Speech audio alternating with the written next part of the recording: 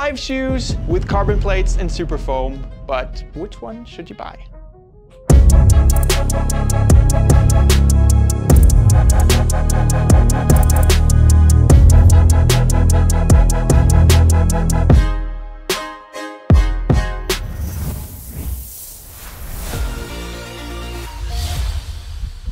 First up, we got a new shoe. We got the Hoka Mach X. And if we just forget about the name, because this seems like a love child of the Mach, the Rocket X2, and maybe the Clifton. Yes. Yeah. So this is a daily trainer with the carbon plate. It has that Pipa foam in the top, and then a little bit of a more EVA-based foam in the bottom. And has a lot of foam. It has a lot of foam, and it's really nice and cushioned. Yes. And for me, I'm the one that running it. I feel like it's a mid-level shoe for speed. Yeah, so if you want to go, that moderate pace, and you want to pick up the pace sometimes, I think the Mach X is doing a really, really good job. So that is my take on it, at least. Let's just put it maybe there. Maybe there. Yeah. Let's see if we can find another shoe. We could. The New Balance Fuel Cell Super Comp Trainer V2. Yes. Wow. These two shoes are kind of the same. I can see what you mean. Yeah. Last year's version was a little bit bigger, a little bit softer. This one is a little bit slimmed down.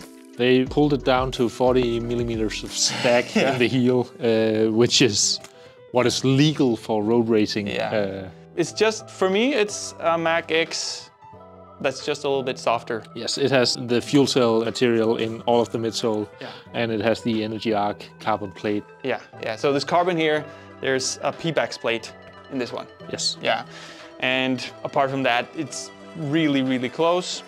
Maybe a little bit more bounce in this one. This one has some spring to it though. Okay. So, yeah. So softer and bouncier maybe, or kind of the same bounce? Maybe the same bounce, but softer. Okay.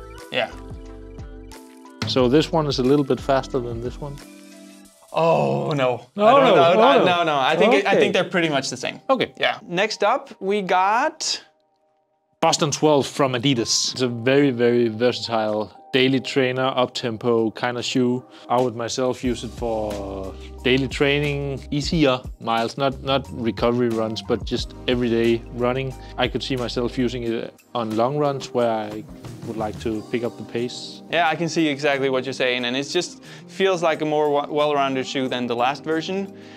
There's some differences between these two and that one. This one might feel a little bit more firm than these two, but it has a really, really nice rocker and has a lot of that really soft and bouncy Lightstrike Pro. Yes, in the forefoot. And then they put the Lightstrike 2.0 in the heel, which is a very, very nice addition to the shoe.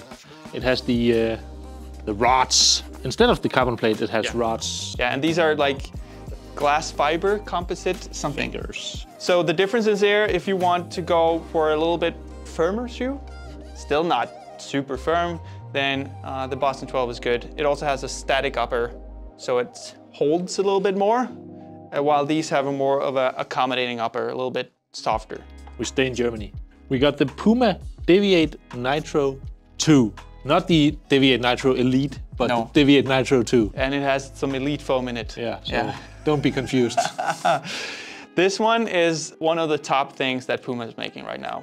I tried it out and I liked it very, very much. This Nitro Elite foam, super nice. And then it has the carbon plate in it as well, which just makes it really nice for when you pick up the pace, but it's still soft enough that you can go easy daily training in it. And the grip is exceptional in this one. Yeah, it's something strange. They just come out of nowhere with all these new Puma shoes, and the Puma grip is just really outstanding. Yes. Definitely the best grip out of these 4 shoes we have right now.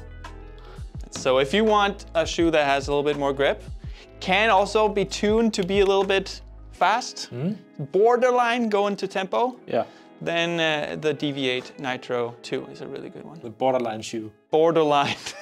On the other side of the border, we have And we discussed this because this is the this is a Saucony Endorphin Speed Free, and we discussed if this was beyond or which side of the border this shoe was on. I think that you should take this because this is my shoe. What you get here is a little bit of a lighter shoe. You get a little bit of a softer foam than in the previous versions, so it feels like you can also run slow in it. But the lightness, that plastic plate, it just makes for a really fast and fun tempo shoe. Yes, and tempo shoe is what I think of when I see the shoe. And I can see what you mean. It's light, it's soft. Why shouldn't you just run all your miles in this shoe? Because it's so comfortable. Some people just love a lighter shoe.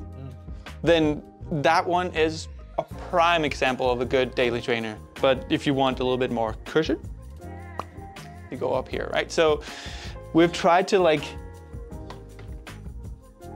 put them in order of cush to push. Wow, that was good. That was a good one. Yeah.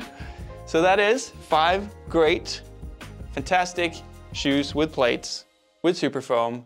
Some call them super trainers. You can buy them all on runningexpert.com.